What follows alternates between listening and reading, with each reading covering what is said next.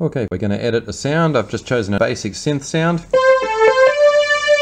Polysynth 2, and I'm going to press the tone editor button right here. First page of 7, you can see right here. We navigate through the pages by using the direction keys here. Left and right will take us through the pages. Sometimes you can go up and down as well. Anyway, back to the main screen. Let's increase our attack time. 0 just means instant attack. Your sound appears straight away. A high attack time means it'll fade in a little bit more gently. And let's go down to release time, which is at the other end of the sound. So the higher your release time, the longer it will take the sound to fade away. Quite nice. Let's move on to page 2. And our cutoff, which will increase the brightness of the sound.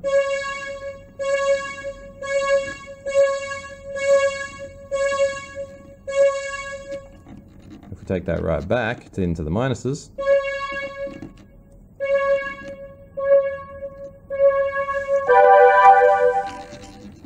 so let's bring that up quite high. Okay, now vibrato type. This is pretty fun. We can select the waveform that our vibrato is going to take. Is it going to be a nice hard square shape, or a really soft triangular sort of shape, or a smooth sine wave? Let's take it to extremes and use the square wave, which of course is a very unforgiving type of vibrato, very strong. Here's the vibrato depth.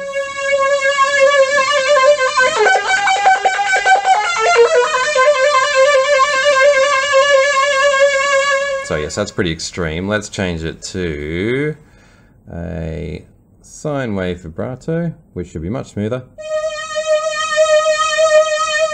And we can change the rate of that. Nice fast rate can be a really intense sound. See that rubbing sort of synth noise? And let's change the depth of that, make it really intense, about 45.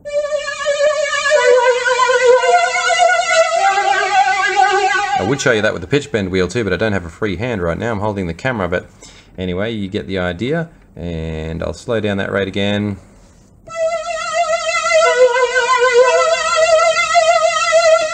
And we can also program the amount of delay is taken before that vibrato kicks in. So if we have a nice long delay,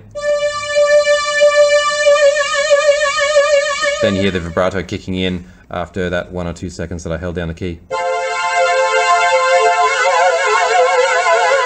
Which can be really effective too.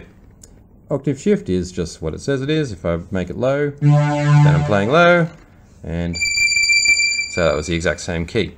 Okay, let's leave that on 0. And what's on page 5? Overall volume, the touch sensitivity, and the reverb send, chorus send.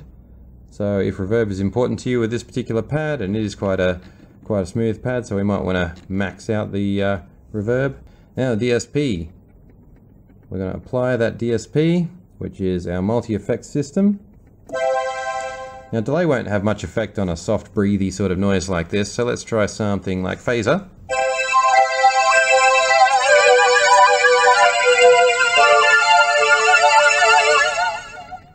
And now you can see we're on page 7 of 11. We have more pages now because we've selected that phaser. So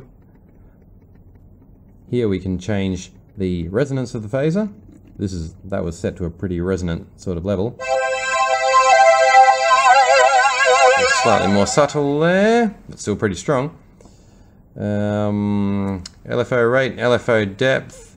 So again, we're controlling the cycles that the sound goes through. So you can hear that sort of choppy phaser sound. Increasing in speed in the background there. Let's slow that down a bit. And that's the depth of that LFO.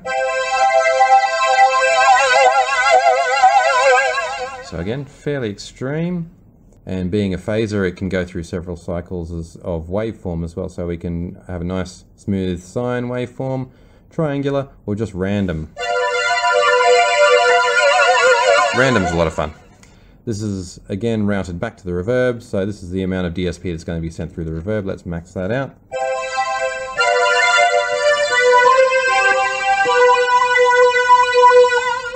So okay, that's not the most outstanding sound, obviously, that you're ever going to hear. I won't worry about saving that. So having not saved it, it returns us back to the default way that sound is presented when you select it. But yeah, even though it's not the most amazing sound in the world, you've got something like 600 sounds to choose from. And if you imagine all the possibilities with your 200 effects banks that you can program, plus those tone editor functions there, as well as layering up to 2 sounds at once, you have a pretty good range of sounds at your disposal there.